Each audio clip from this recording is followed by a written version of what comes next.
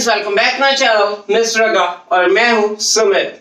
I hope you all are doing good guys. क्योंकि Valentine's day आने वाला है, क्यों ना थोड़ी बहुत स्वीट स्वीट टाइप की चीजें बनाई जाए, अच्छी अच्छी सी चीजें जो आप अपने घर पे बहुत ज्यादा इजीली बना पाओ, कोई भी बना पाए, ऐसी चीजें अब बनाने वाला हूँ।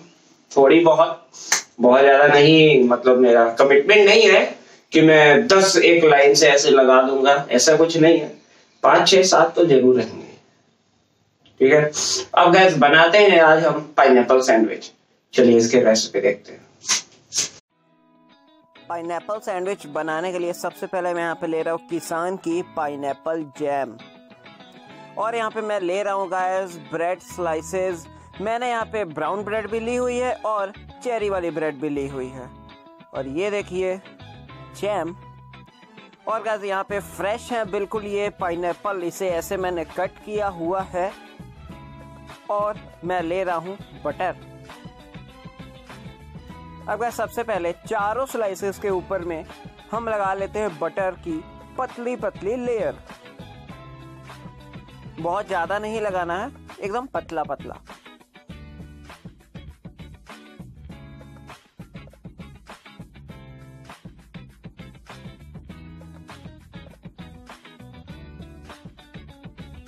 अब भैया चारों स्लाइसेस से ऊपर में बटर की लेयर लगाने के बाद में हम लगाएंगे जैम की एक लेयर।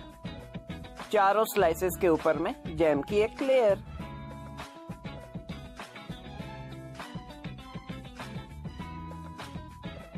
अब भैया ये देखिए जैम मैंने अपनी लगा ली एक स्लाइस के ऊपर में, ऐसे हमने चारों स्लाइस के ऊपर में लगा लेनी है।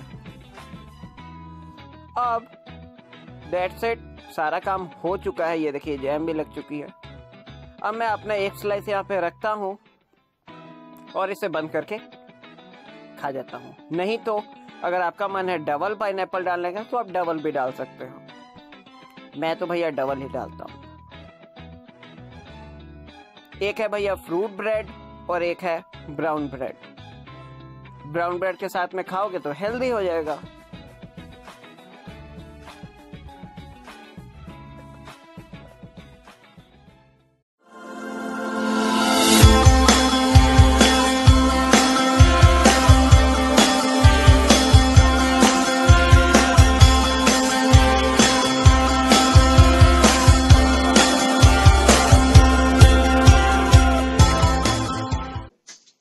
क्योंकि अब आप लोगों ने देख लिया ये पाइनएप्पल सैंडविच की रेसिपी, आप इसे अपने घर पे जरूर बनाएं और मुझे आप बताएं कि ये वाली चीज आपको कैसी लगी, यानी कि ये वाली रेसिपी।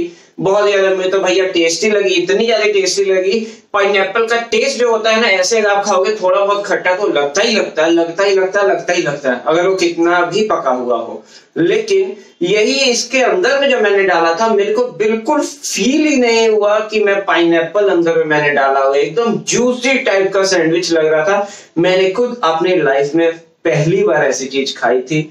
मेरी मम्मा को मैंने खिलाई और मेरा एक डायमंड फ्रेंड राहुल, उसे भी ये मैंने खिलाई थी।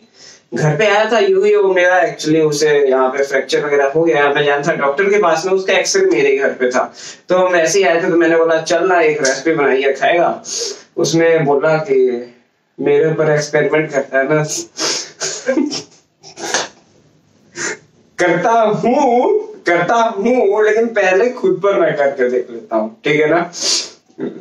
मैं मजाक नहीं करता, पहले मैं खुद पे एक्सपेरिमेंट अपने करता, बाद में ऐसा क्या उसमें ऐसे मैंने डाल दी भैया, जैम तोड़ना डाल दिया। बहुत अच्छी चीज बनाई थी, बहुत अच्छी मेरे को भी लगी। आप भी अपने घर पे इसे जरूर बनाना, और अगर आपको ये वीडियो पसंद आई तो इसे लाइक करना, कमेंट जरूर कर देना अपने फीडबैक्स, और इसे शेयर करना बिल्कुल भी ना भूलना। और जिन लोगों ने मेरे चैनल को सब्सक्राइब नहीं किया वो भाई इसे सब्सक्राइब कर दे। नीचे प्ले बटन है, आप उसे ऐसे करके दबा दो और आप सब्सक्राइब हो जाओगे, और बेल वाली आइकन को हिट करना बिल्कुल भी ना भूलना। दैट्स इट, अब मैं चलता हूँ, बाय बाय।